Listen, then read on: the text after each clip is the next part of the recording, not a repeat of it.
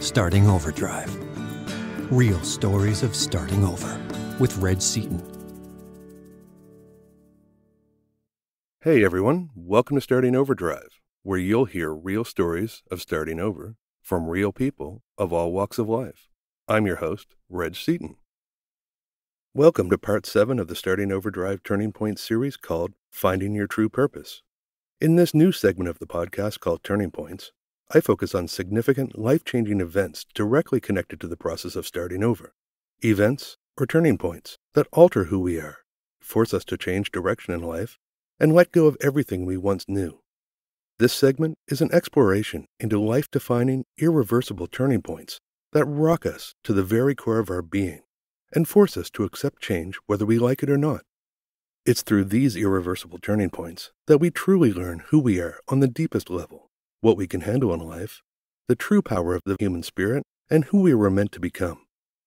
On many levels, who we thought we were before these major life-changing events was only preparing us for who we're supposed to be after the turning point.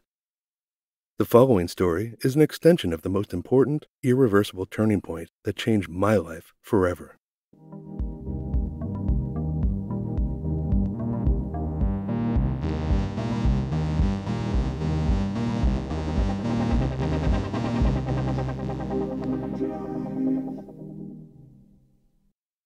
This episode is a continuation from Part 6, called Lost and Found in a New Home, in which I told the story of being lost in my new home of Vancouver, British Columbia, after moving across the country by train in 1993 in order to start over. In the previous episode, I also discussed the process of finding my true identity, unlearning negative thought patterns, creating my own system for change, and how I began to build a new life for myself after being hit by a car on the East Coast, waking up from a coma, 5 years of recovery, numerous life-saving surgeries, having my life put on hold, and reaching a dead-end crossroads where I felt hopeless about my future. I also talked about making the pivotal decision in 1994 to leave my first job in Vancouver, which was deeply tied to my former identity and life on the East Coast. As long as I remained in that job, I could never truly be myself. So, a year after arriving in my new home, my new city, I found myself starting over again when I landed a new job at a coffee shop in downtown Vancouver. That job not only allowed me to feel better about myself as a person, but it also paved the way for the next major turning point in my life when I found what I consider to be my true purpose in life.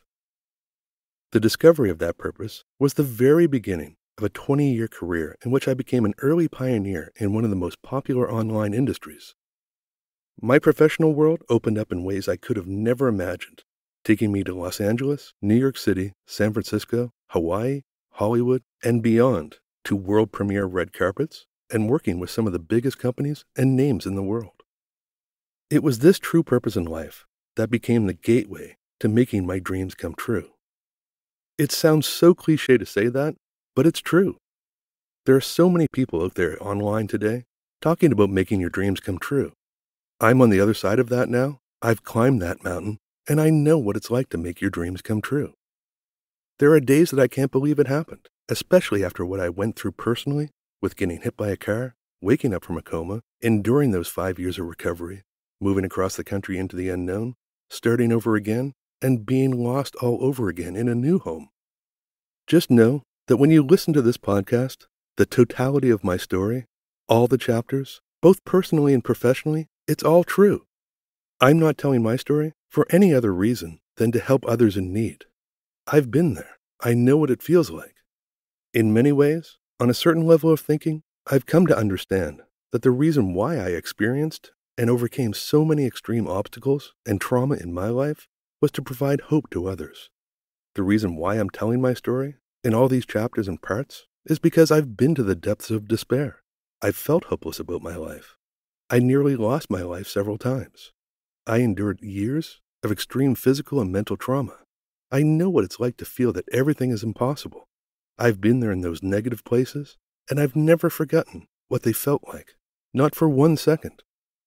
When I say that the discovery of my true purpose in life was the gateway to making my dreams come true, just know that there was a time in my life when I thought nothing was possible and that my future was indeed hopeless.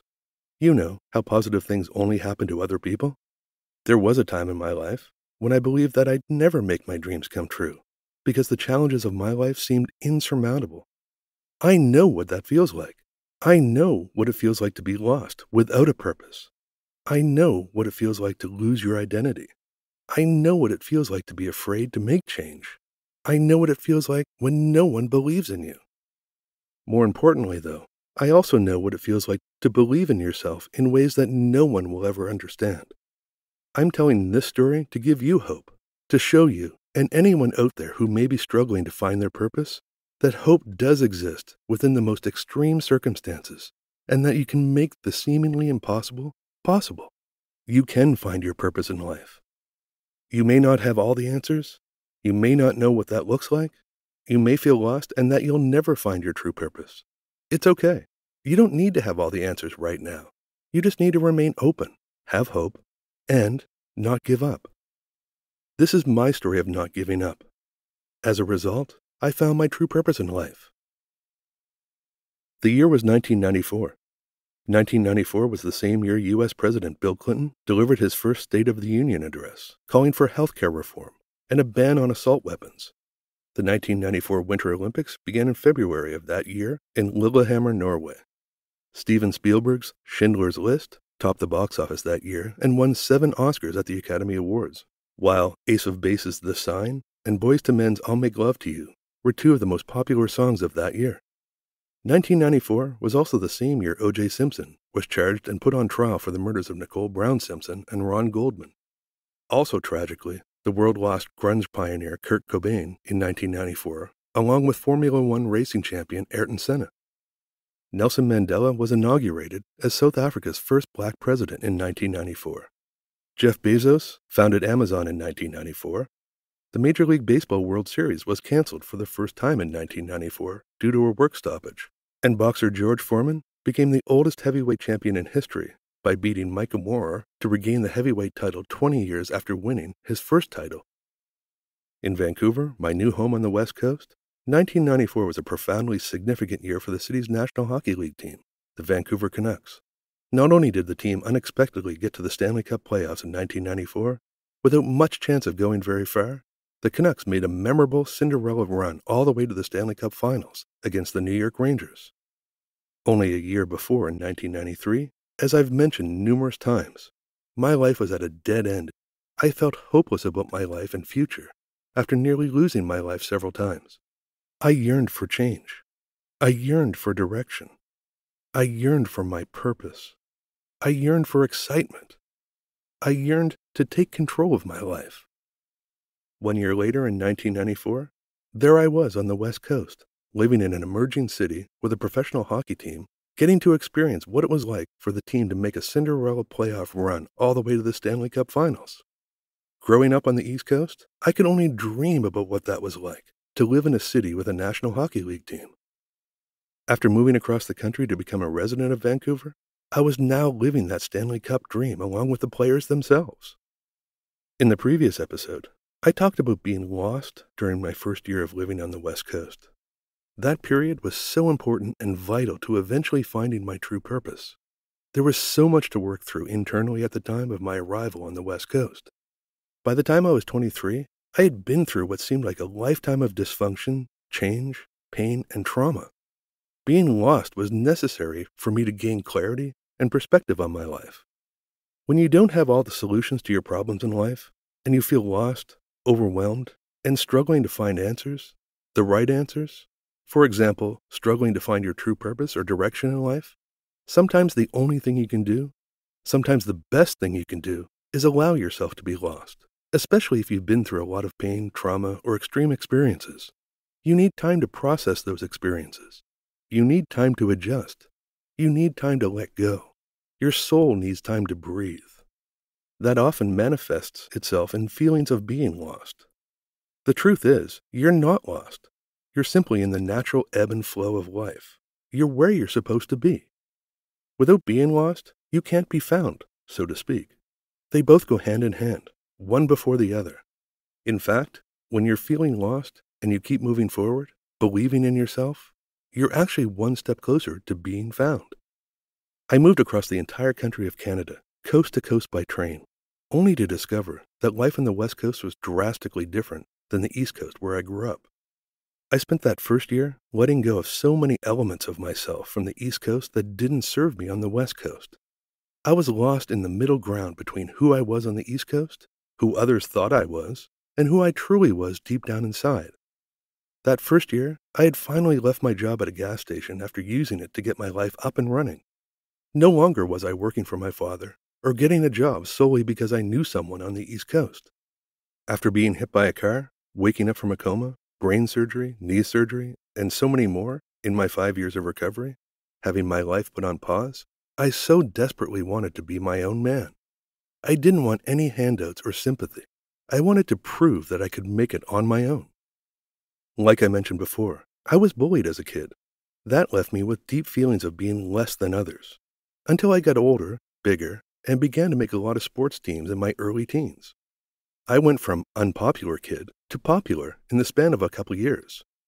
Still, despite the attention of the popular crowd, those feelings of being less than others never went away.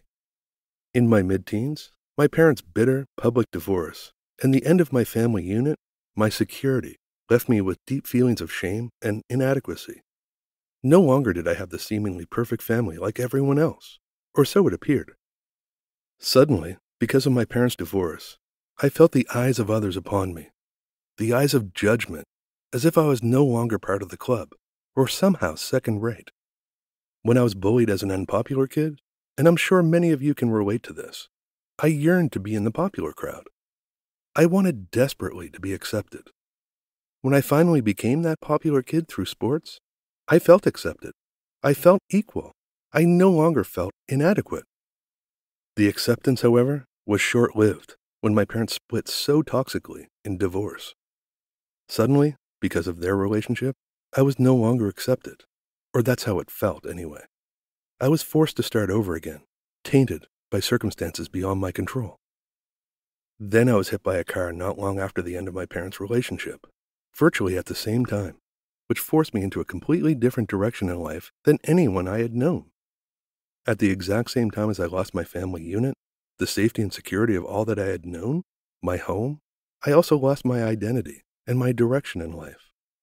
What I thought would be my true purpose in life, some type of career in sports or a sports-related field, was gone forever. It was gone in an instant when I was hit by a car. I knew it as soon as I opened my eyes after a week in a coma. As a result of my accident, my life was put on hold while all of my friends and peers moved forward in life. I was suddenly left behind to play catch-up. My goals weren't in the long term like everyone else. Career, family, the house, the 2 cars, kids, white picket fence lifestyle. I didn't have that luxury. My goals were literally focused on catching up to where others had already been. While others were beginning their careers, I was still trying to finish school, get into university, recover from my injuries and surgeries, and find a way to work, all while still trying to lead a normal life like everyone else was leading. Again, this time because of my accident, extreme circumstances beyond my control, and being left behind, personally, academically, and professionally, I felt inadequate, second-rate, and less than others, just like I did when I was a kid and young teen. Now I was a young man, a young adult just beginning his life, and I couldn't stand how life unfolded for me. All throughout my life, I knew I wasn't inadequate or less than anyone. I felt imprisoned by circumstances that were forced upon me. As a person, as a man, I couldn't settle for that as my fate despite how lost I felt. When I moved to Vancouver in 1993, I had a lot to prove, especially since my friends and colleagues had passed me by in school and career while I was left behind and forced to play catch-up. My first year in Vancouver, I had found a job, got an apartment, and was up and running in my own life beyond the identity of who I was on the East Coast and who people perceived me to be back there. My second year, I had left the gas station world forever and began working at a Starbucks coffee shop in downtown Vancouver, only minutes away from where I lived. I felt on top of the world. I felt like I was finally stepping into the person I always knew I could become, the person I always knew I was back east beyond the circumstances that were defining me at the time. I was finally living and writing my own story into the future, rather than having life forced upon me back east. This was the mid-90s, and Starbucks wasn't quite the household name it is today. I remember the company's goal at the time was to have 2,000 stores by the year 2000. For anyone who drinks Starbucks coffee, I was actually working for the company before Frappuccinos were introduced. I was also working for the company when Frappuccinos were first introduced. It was an exciting time and a job that I didn't feel second-rate doing at the time. Working at the coffee shop changed my life. It was in the very heartbeat of downtown Vancouver when the city was emerging not only as a world-class destination, but also Hollywood North, where many well-known films and TV shows were filming. At work, it wasn't unusual to arrive for your shift and see a famous celebrity sitting in the store or outside on the patio having coffee. I met, chatted with, and made coffee for numerous celebrities I once only dreamed of meeting. Lauren Bacall, Adam Sandler, Rick Moranis, Gillian Anderson, David Duchovny, Adam Arkin, Carl Weathers, and so many more. At the time, that coffee shop was a place to be seen in Vancouver.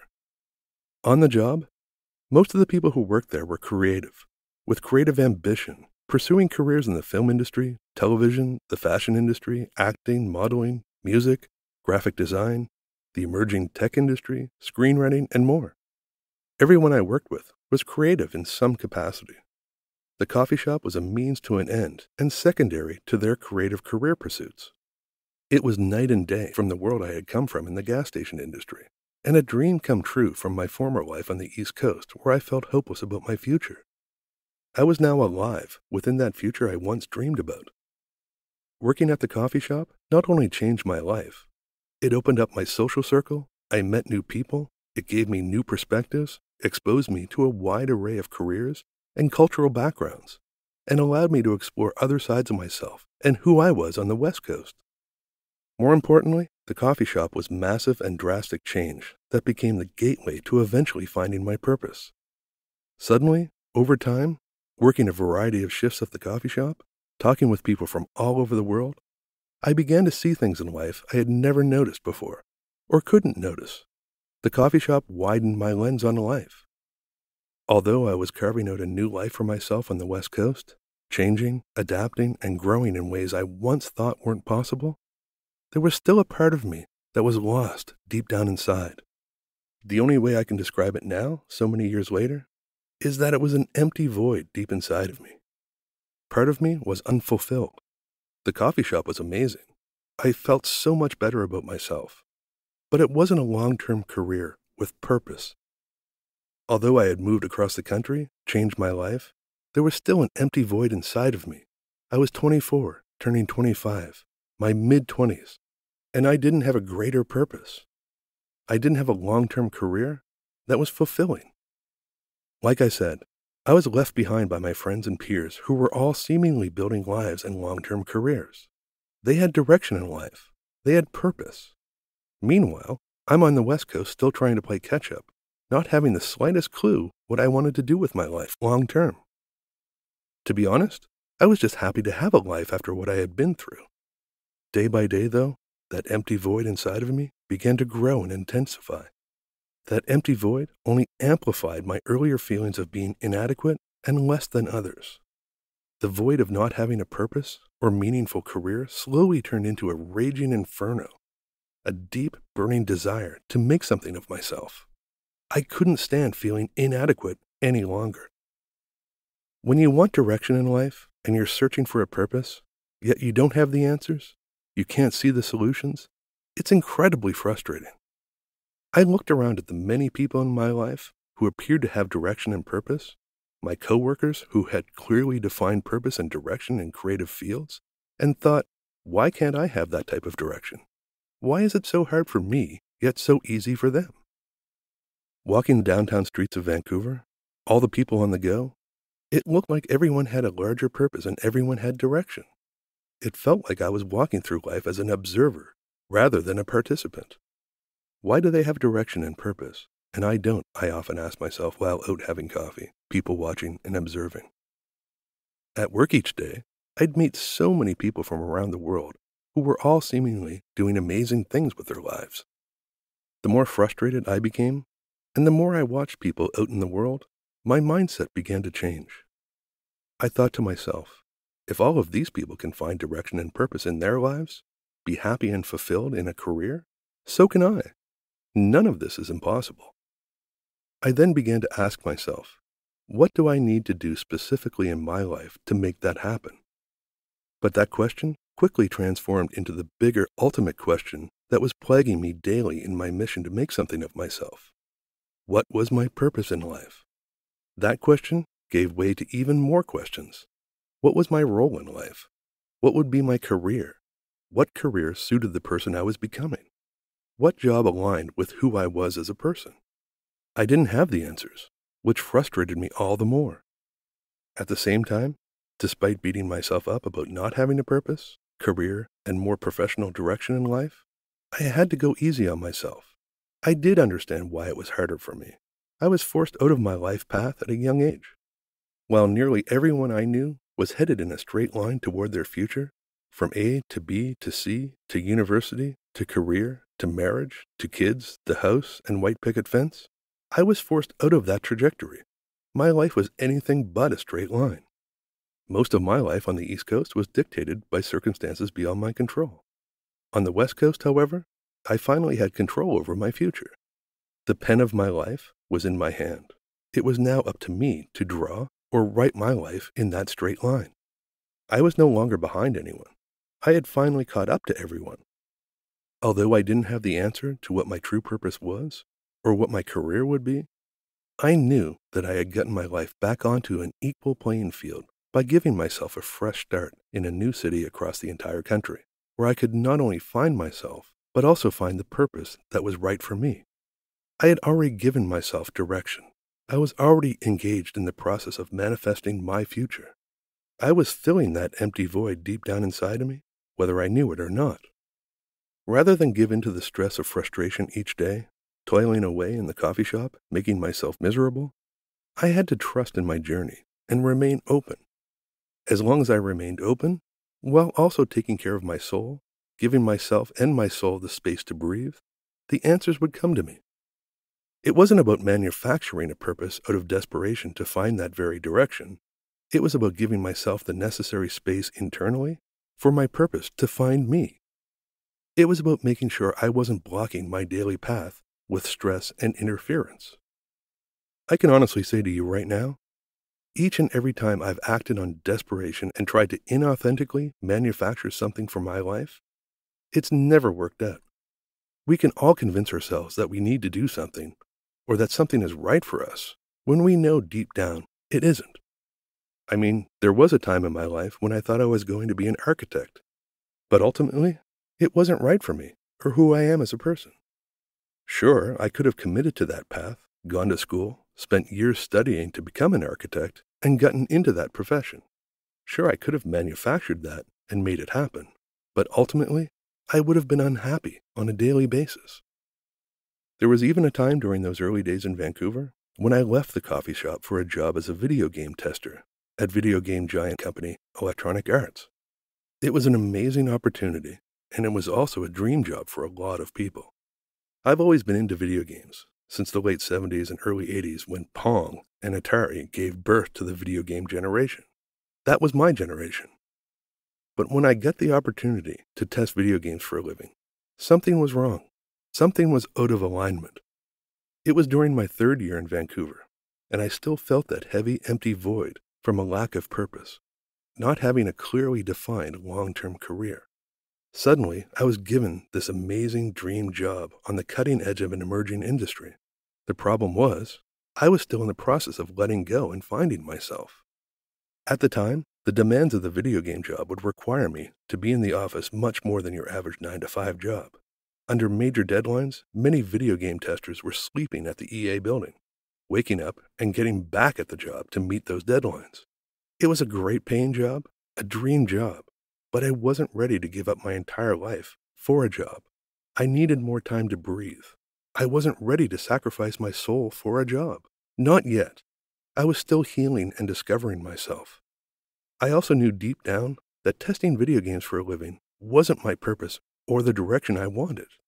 I had to admit that to myself. I had to be honest with myself on a deeper level. Otherwise, I would eventually be unhappy being on the wrong path and caught in the wrong purpose. The takeaway here is that I tried to manufacture this purpose solely because it was such a great opportunity. I tried to make it work simply because it was an opportunity I couldn't pass up. I had to explore it. I'd be crazy not to. And the fact is, I didn't pass it up. But I wasn't ready to take it on as a career, despite the fact that I was looking for direction and purpose. After a few weeks on the job at Electronic Arts as a video game tester, I left to go back to the coffee shop. People thought I was crazy. Despite the opportunity, it just wasn't right for me. I couldn't fake it for the money. The opportunity came at a time when I still needed to sort myself out. That career was slightly ahead of where I was internally. I simply couldn't manufacture that direction for myself at the time. There were experiences working for Electronic Arts as a video game tester that have stayed with me my entire life. When I first got hired, I remember being taken into a room with the other new hires, where our team leaders and supervisors gave us a lesson in the relationship between personal accountability and perception. The lesson was frank, straight to the point, and blunt, like a drill sergeant speaking to new recruits. It was the best professional advice I had ever received, and the advice I needed to hear at a time when I was lost. Our supervisor stressed how everything we do in life is a byproduct of perception, how others perceive us positively or negatively, and how we are not only responsible for that perception, but also accountable. If you want others to perceive you positively, it's solely up to you, what you do, the professional standards you set for yourself, and the decisions you make on the job. Perception is everything on the job and in life at large. My time as a video game tester was invaluable in helping me out of my lost state and pushing me toward the discovery of my true purpose. The great thing, however, is that it was an amazingly positive experience. I not only worked on the Triple Play and FIFA video game series of the mid-90s, I also received my first professional credit for working on the Need for Speed video game franchise, Need for Speed Special Edition. I had such a positive experience with my team that my former colleagues voted to have my name on the game. As a result, my name forever appears in the end credits of the special edition of the game. Although I chose to leave that job and walk away from a career in the video game industry, my credit on Need for Speed would never be taken away from me. It was a professional accomplishment that I could leverage for the future. Keep in mind, earlier, I was pumping gas, feeling hopeless about my future. I had gone from pumping gas to working at a coffee shop to working for the biggest video game company in the world with my very first credit. That credit on Need for Speed Special Edition was actually a huge professional leap forward and a massive positive in my life when I was lost. Still, despite that positivity, my true purpose eluded me. The empty void still existed inside of me on a daily basis. It was gnawing at my soul and wreaking havoc on my self-worth. I so desperately wanted to be like everyone else who was pursuing a fulfilling career, a fulfilling purpose. In fact, that feeling of yearning for my life's purpose got so intense inside of me, like a flame inside a furnace burning bigger and bigger, my furnace of ambition, that I couldn't take overthinking it each day. It was depleting my soul and draining my spirit of energy. I remember laying on my bed one night, saying to myself, "That's it. I'm done with searching. I need to find my purpose. I need to free myself of this burden once and for all. It's driving me crazy." And it really was. It was negatively impacting all aspects of my life. I fell asleep that night, late in the middle of the morning around 3 a.m., mentally exhausted and burned out by my burning desire to make something of myself. A burning desire to catch up to my peers, people my age who were driven with purpose, happy and fulfilled on their path. That night, I made another deep commitment to myself. No matter what it was going to take, I was going to finally be that guy, the guy I always envisioned, that guy with a purpose, that guy that was fulfilled, and the guy I knew I could be going forward. And then it happened. The very next morning when I woke up, I opened my eyes with a familiar clarity I'd felt before. It was a clarity on a level of being, from your soul, and the essence of who you are as a person. It wasn't just an epiphany, but a new state of epiphany at the core of my being. It was as if I was waking up from a coma all over again, like I did years earlier after being hit by a car. I finally had the answer. I shot out of bed in excitement, like a kid on Christmas morning, hopped in the shower, got dressed, and ran to my local coffee shop to wake up even more, think it over, and unpack my answer. I'm not sure if you're like me when it comes to morning coffee, but I can't do much to start my day unless I have a coffee. It was, and still is, my way of thinking about and unpacking the day ahead. It's still true to this day. I have a coffee beside me right now as I talk to you. Back then, at that moment of epiphany, I wanted to think it through. Did I really find my life's purpose? Did I really have the answer? Did it really come that quickly overnight? How could I be sure? I don't know how the answers came to me overnight, but I woke up that morning in a state of looking back through my past. It was as if I was pressing the rewind button on my life and watching important, pivotal moments of my life play out like a movie. With a newfound level of clarity, I said to myself, all throughout your life, throughout school, elementary school, junior high, high school, and university, your best subject was English. You didn't have to work hard for your marks in English. Your grades came naturally to you. Writing essays, book reports, stories, short stories, they all came naturally to you throughout your life. Even in high school, while most of your friends hated English, you took a second English class by studying Canadian literature and Canadian authors. In university, studying sociology and psychology, English was still your best subject. You loved literature, reading books, writing stories, and writing essays. That's the conversation I had with myself as I rewound those pivotal moments of my life that morning. The more I thought about it, the more it all made so much sense. Even in elementary school, grade 6, when kids were asked to bring their favorite book to school for a full class of reading, I brought Alex Haley's Roots to school, which was over 700 pages and tells the story of an 18th century African boy captured as an adolescent, sold into slavery in Africa, and transported to North America. That was in grade 6. Also in elementary school, I once wrote Walt Disney a letter thanking him for all the great stories that he'd made for film and television. I didn't mail the letter, but instead, I kept it in my drawer as a kid for years. I also thought back to high school. I was that guy who friends came to when they forgot to write their essay and needed one quickly in order not to fail English class. There were many times I'd written essays in under an hour off the top of my head and gave them to friends to hand in on time. I wasn't proud of doing it, but my friends asked me for help.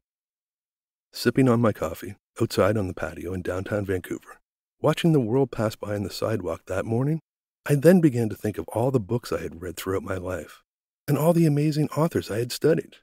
I also thought of the many people I knew and worked with who were pursuing creative careers. And then it hit me like a ton of bricks. All of the authors that I had studied and admired, they had to start somewhere. They likely all started with a passion burning inside them like I have. If they can write for a living and turn it into a career, so can I. Everyone starts somewhere. If my coworkers can pursue creative endeavors and projects for a career, so can I. That's how it starts. That morning, I said to myself, I'm going to be a writer. This is my purpose in life. This is my true career path aligned with who I am and who I've always been. This is your natural talent. Whatever it takes to become successful, learn, and grow, as a writer, I'm committed. Nothing will stop me on my mission to becoming a writer. It happened exactly like I'm telling you now. It was an intuitive grasp on reality from a place of deep knowing inside of me. The answer was inside of me all along. I simply had to be ready to find it, clear out my internal interference, and move forward, rather than continuing to spin in frustration.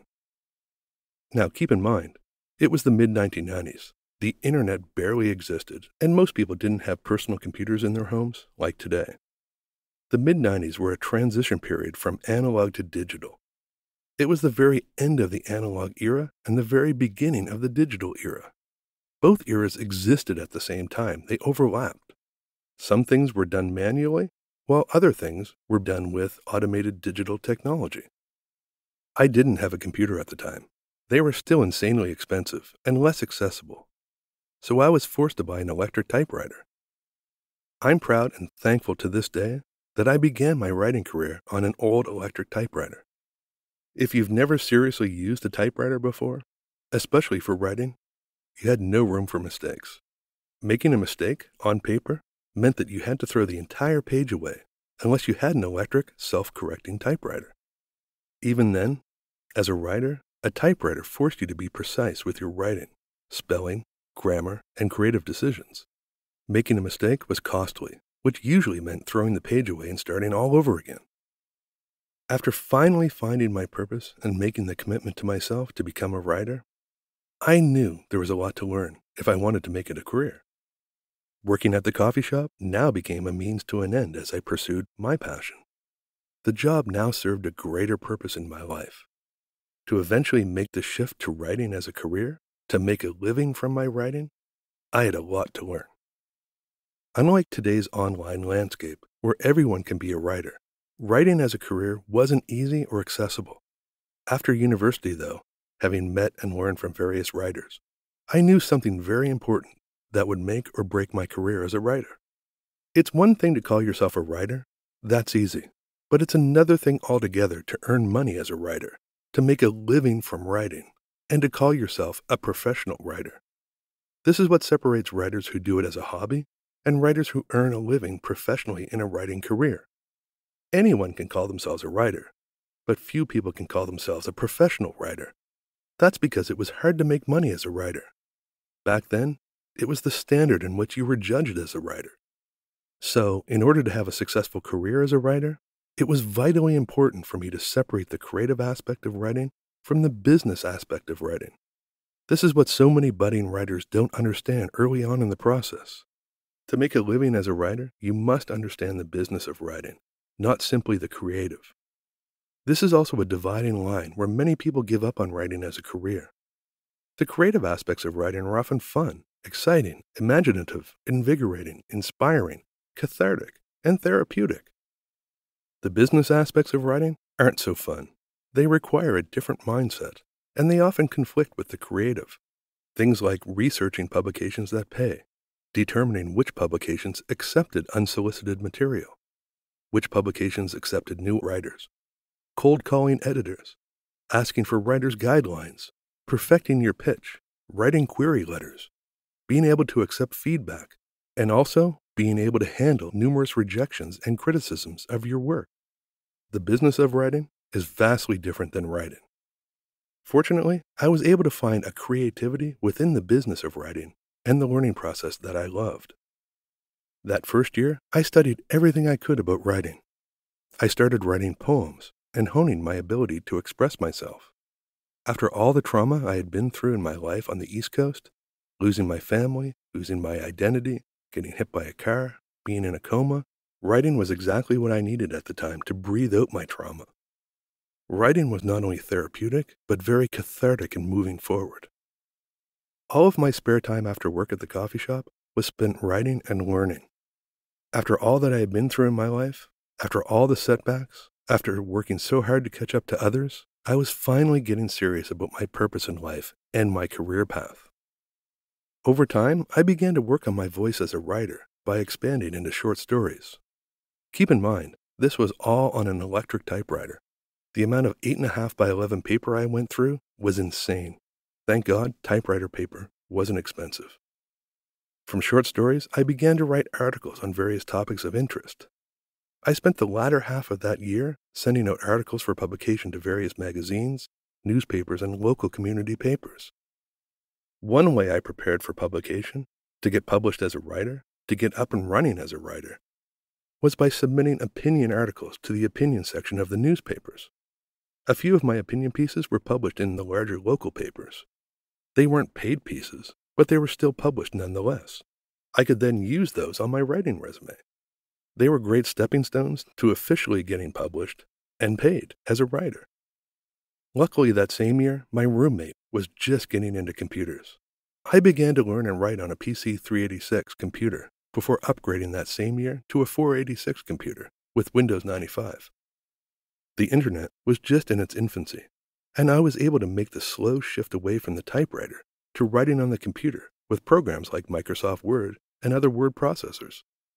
Not only was I writing on a home computer, I was also self-teaching myself everything there was to learn about computers, including DOS and how computers actually worked. I then began to explore the world of writing online in the very early days of the internet.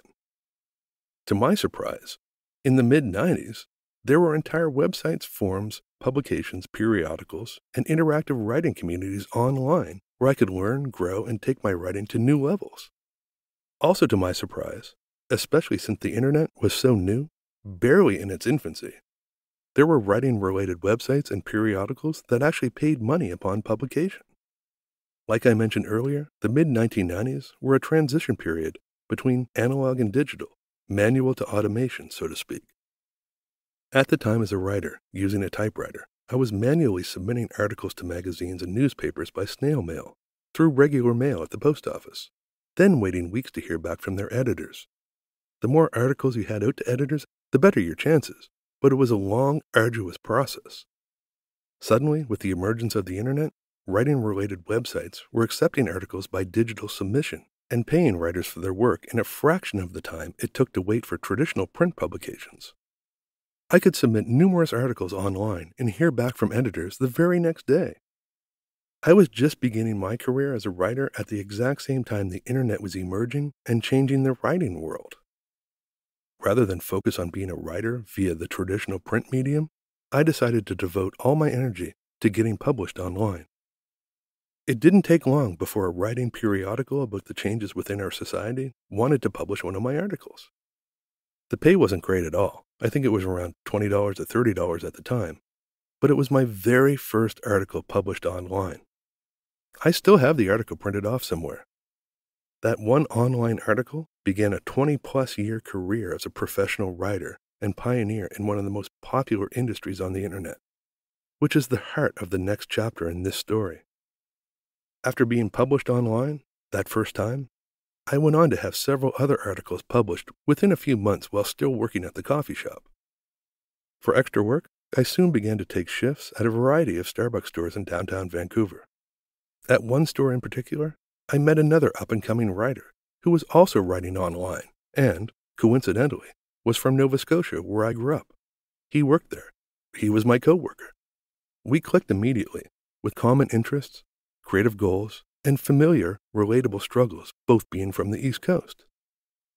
It was this meeting that gave me the biggest opportunity of my life and became the foundation for a 20-plus year career in one of the most popular online industries. From this one meeting at the coffee shop, the world opened up in ways I could have never imagined and only once dreamed about, taking me to such places as Los Angeles, New York City, San Francisco, North Carolina, Las Vegas, Hawaii, and more, as an early industry pioneer, disruptor, innovator, and writer on many different levels, to world premiere red carpets and working with some of the biggest companies and names in the world. Stay tuned for the next episode of Starting Overdrive Turning Points called The Biggest Opportunity of My Life, in which I tell the story of how my professional writing world opened up with a direct main line to Hollywood, which launched my career as an early pioneer and innovator in online journalism, editing, publishing, marketing, and more. As a result of this one opportunity, I became one of a handful of writers that created the online entertainment industry and the template for the industry you see today.